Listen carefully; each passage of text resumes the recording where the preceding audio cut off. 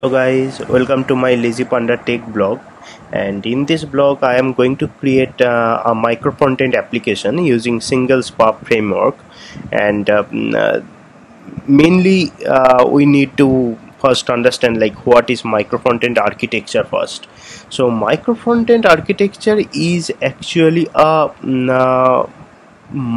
large scale web application which can be built multiple small sub application which works as an individual independently and hosted in different server as well or different port as well, and put across all those sub application or micro application in together, and the overall experience of all the micro app will be taken care by one single application, and it serve your same user experience instead of a monolith application. So this Microfrontend application is actually built up because that monolith application is difficult to manage, and over the years, suppose our application is created over the years, and many different version, different module, different developers has worked on it, and later days it is really difficult for the business as well as for the developer who is working on that application. It's really difficult to manage the code in later days. I am talking about, suppose a application created for last 3 years and someone is going to support on that application, he will be in trouble, and business will also gets impacted because of this such flexibility is not at all being there. So that is why that Microfrontend architecture is being introduced. Let's first understand that what is Microfrontend architecture. Microfrontend architecture actually comes with a microservice. In case of nowadays, it is very much common for most of the developer, most of the user, like what is microservice? Microservice is but still I am just saying, like, microservice is just an kind of architectural style where multiple loosely coupled subsystem work together and serve the purpose. That's it. So like that way Microfrontend is also being introduced, and it will also like act like the same way, meaning multiple sub applications. Suppose application 1, which is built on Angular, developed and deployed separately. Application 2, which built on React, developed individually, deployed and through different CI/CD pipeline. Application 3, Angular again, create independently and deployed as well as different CI/CD pipeline. Now we have all the 4 application. Now 4 application will be put across and together and get the same user experience is called the Microfrontend architecture. Microfrontend architecture in one single application. Now this such kind of application can be achieved using iframe, external app bootstrapping, and single SPA library.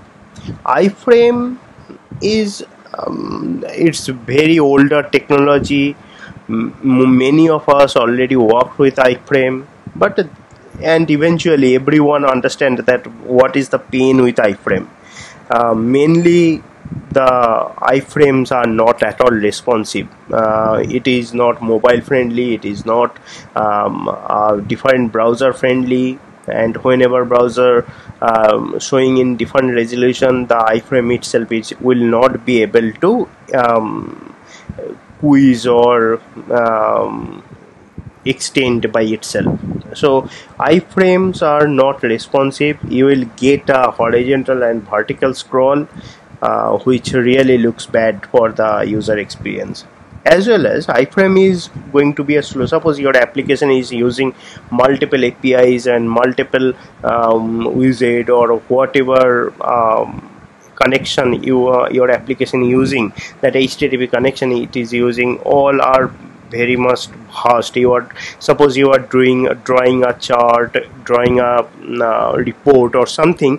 In that case, if you have iframe in that particular page, it is really difficult for application, because one single connection pool will be used. All the API call, all the page request, whatever the CSS you are asking, everything will be managed one single connection pool, and gradually the responses will be slow. So iframe is good, but I am recommending do not achieve Microfrontend application using iframe. There is a pain in later days as well. So next one is the app bootstrapping as a Microfrontend. App bootstrapping, it is a really good example which Angular has already created. Angular build up Angular elements, and using that element you can create a tag, custom tag, basically like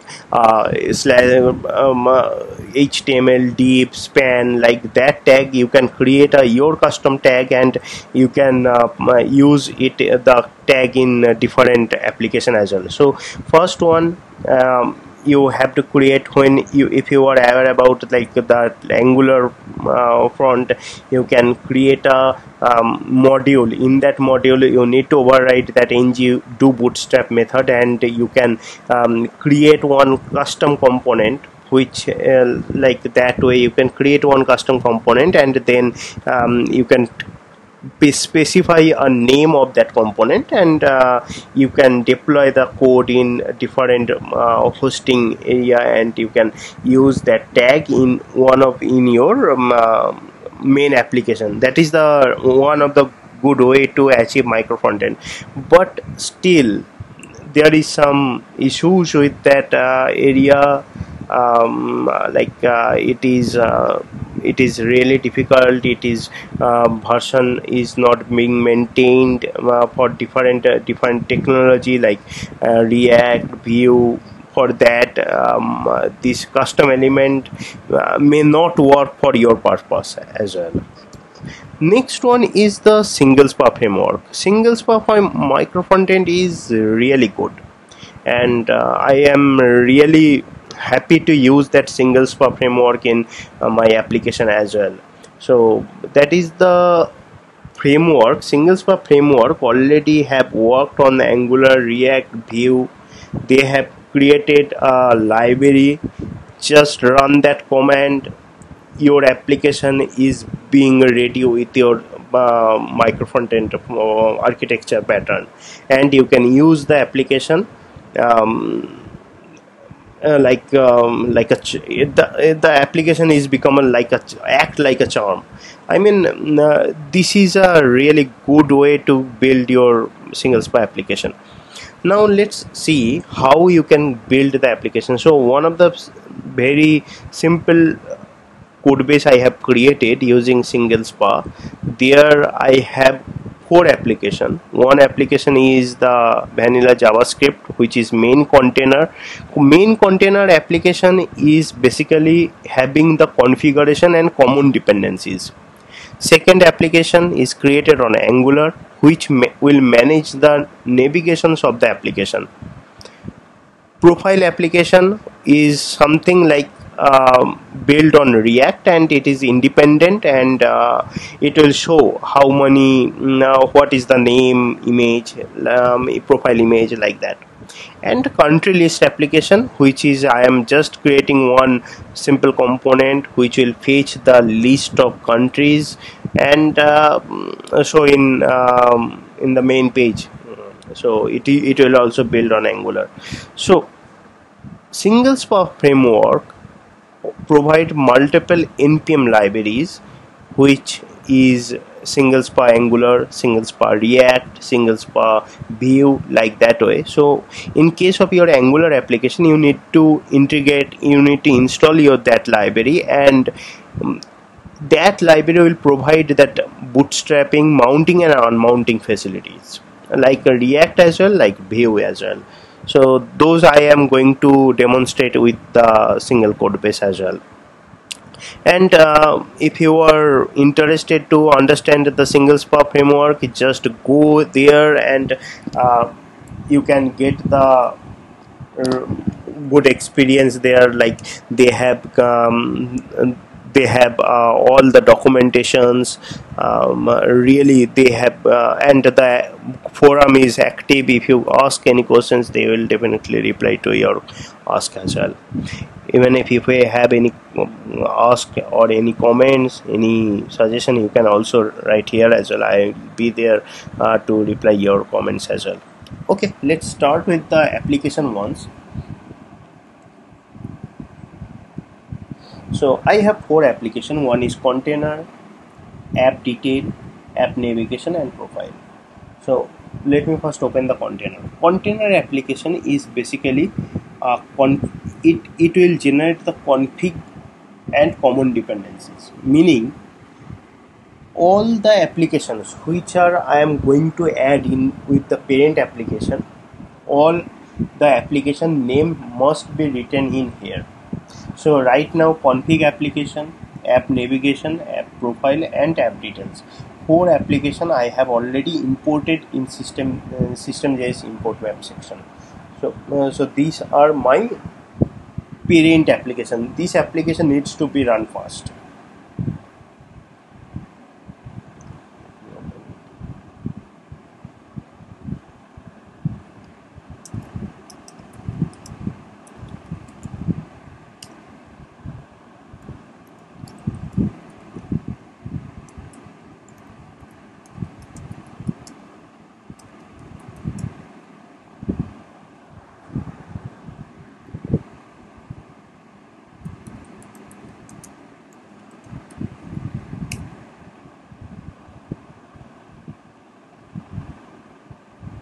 Okay, application, the first application is running. Let me go there. So app 1 main container vanilla JavaScript application is running, but nothing is there. Just have a look in all section. Let me do a refresh. So all the related dependencies and the config is being downloaded here, but main application is not present. Those are not present. So let's bring those up here.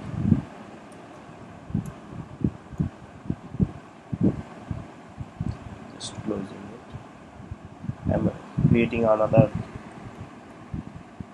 terminal, and now I'm going to launch the app navigation.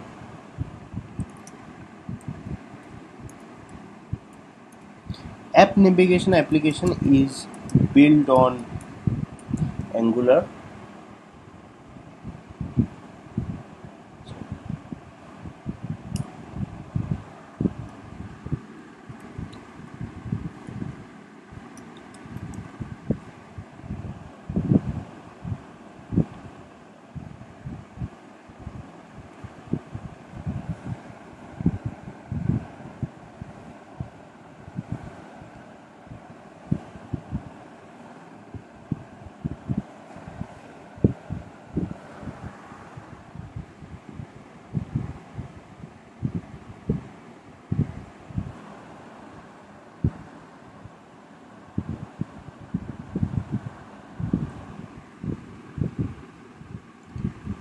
Some error.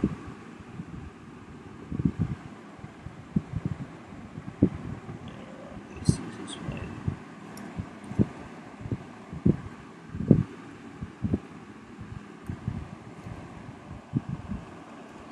Forgot to remove some SCSS file. Let me build it again.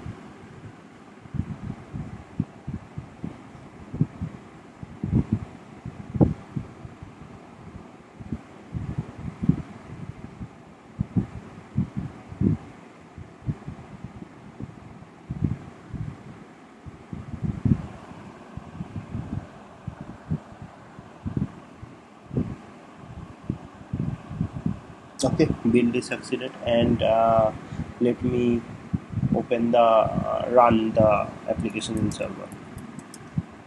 So this application I am going to run it on 4400.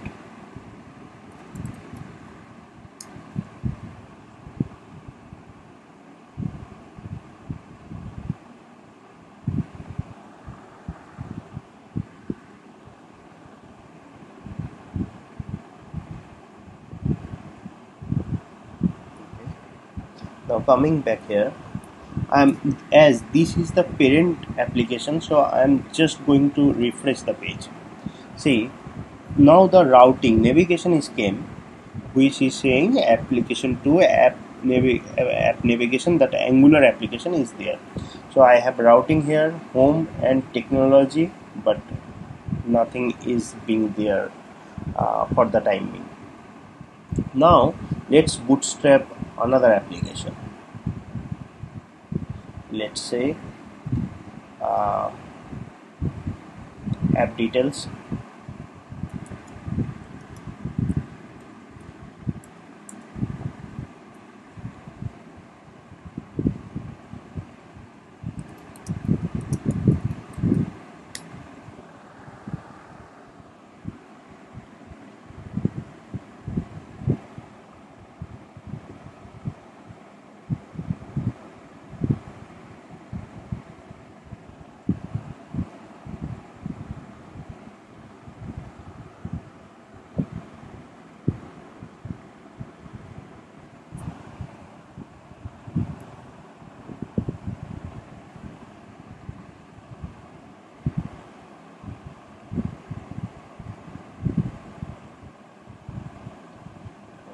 Build is succeeded.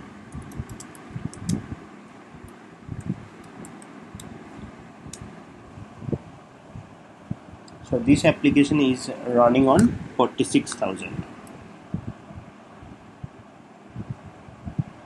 4600. So let me just do a refresh. So in home section, this page is being detail section is being added. So let's also you can notice like the bootstrap is working together in parent as well as the child application as well, the one main navigation application as well as the underneath application as well. All of those are till now Angular application. So this is the way routing is working, and you can bootstrapping individual application. Now let's bring the React application as well. Profile, I'm creating another one.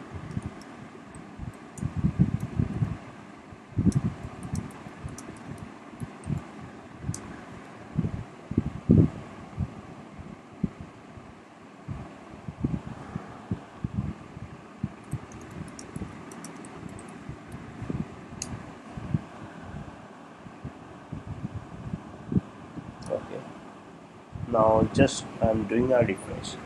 See, the React application is also appear here, and in technology routing you can do whatever you want, and this is a really good way to have the application, and at the any moment you can refresh your application as well from browser refresh, but the experience will be it's really awesome. And now let's see what are the changes you need to make in your application as well when you are creating any Angular application. First, I'm using Angular 8 for Angular version 8 for Angular application, and React version 16 for React application. So you need to create first one Angular application, and then you need to add add singles by Angular. This one automatically take care of all of the settings, like in Angular section the comment will be changed, build comment will be changed.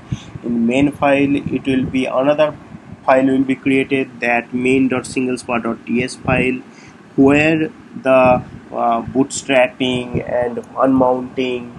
Let me go to one of the application. So this is your going to be a main.singlespar.ts file, and this one will be created when you run the command. and bootstrap, mount, unmount, those methods will be automatically gets added. And this is really important. um, Without those bootstrapping, this small application will not work, not associate with the main container application as well. And also, how you will add the any application in one of the particular section. So in that case, you need to mention the ID, which is the in one of the, like, let me go there. So in country list, how I am doing it, let me inspect the code once. So just have a look, like, in deep section, I am adding one more application here. So app details ID, I am just searching throughout the DOM that where the ID is being present, and in that ID I am adding another application. So for that one, you need to have this type of method being created, DOM element getter, and this will search the ID throughout the application, create the div, and then add the application here. And definitely this application should be mentioned in container in config.js file, where you need to define the app details as well. So those are the very basic steps you need to follow, and once you are done with all of your changes, just deploy it in defined terminal, and get the experience as well.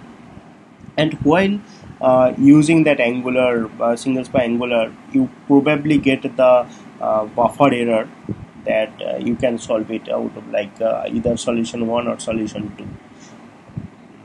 There are some difficulties with the Microfrontend, as this is a new and there are many lot things to be done, but which I have assumed, I am thinking, as well as I have not experienced those, but I am assuming those could be the shortcoming for single spy application, like different version can be used. Probably those can be causing some dependency issue. And multiple, suppose I am comfortable with bootstrap, someone else is interested to use something else, so multiple CSS can be used, and eventually it will be a duplicate, or it will be it may conflict something. So suppose having same look and feel is bit difficult. For that one, each and every team needs to communicate to each other. It cannot be it will be difficult if they didn't communicate those things earlier. So third point is, as every application, micro application, is communicating with the other application via the event listener, so the or event bus or window object. So it's developer responsibility to take care of those things. Remove event listener is also developer responsibility, otherwise it will end up with a lot of memory leaks as well. And also, definitely duplicate code can be downloaded, and that really needs to take care by with special I mean, you need to depend upon something, like it should not download the duplicate code. The duplicate code could be managed by some different way. Then one also, like SEO is really difficult. I mean, you are running on different server, and probably if you are using that pre-render, then it could be difficult. But if you are running the application on server side, you need to create one server, and that server will serve the application. Then SEO could be possible, but there could be some difficulties as well. And CI/CD pipeline, as well as every team will going to create it, so you need to be cautious, like which application needs to come first, if it has some dependencies or anything. No, I am not talking about the data or any other dependencies, but which one will come first. First, routing should come, then the detail page, then the profile. Like that way you need to configure your pipeline, which one will come first, which one will execute last. So those are the all shortcomings. I am just assuming, but eventually those can be removed over the years as well. And now the question is how you can deploy the Microfrontend application in AWS. That also I have tried. Like your main container application that needs to be run in EC2 server or serverless Lambda function. You can install nginx there, and nginx you can configure that config file and common dependencies should run first, and all of those other micro application you can put it in S3 bucket hosting as a static web hosting, and then you can create those as an CDN, use CloudFront, and using Route 53 you can put your domain name, and you can add those endpoints, those micro application endpoint in your main container application, and that's it. You hit the main container application, and or eventually all the smaller applications gets injected lazily loaded in your application. So that is way you can achieve micro front-end application. If you like the concept, if you have any suggestions, just add your comments. If you like that blog, then just like that video, subscribe my channel, and put across your queries as well, so I will also definitely respond it you back. Thank you. We'll come back with something new topic later days. Thank you. Bye.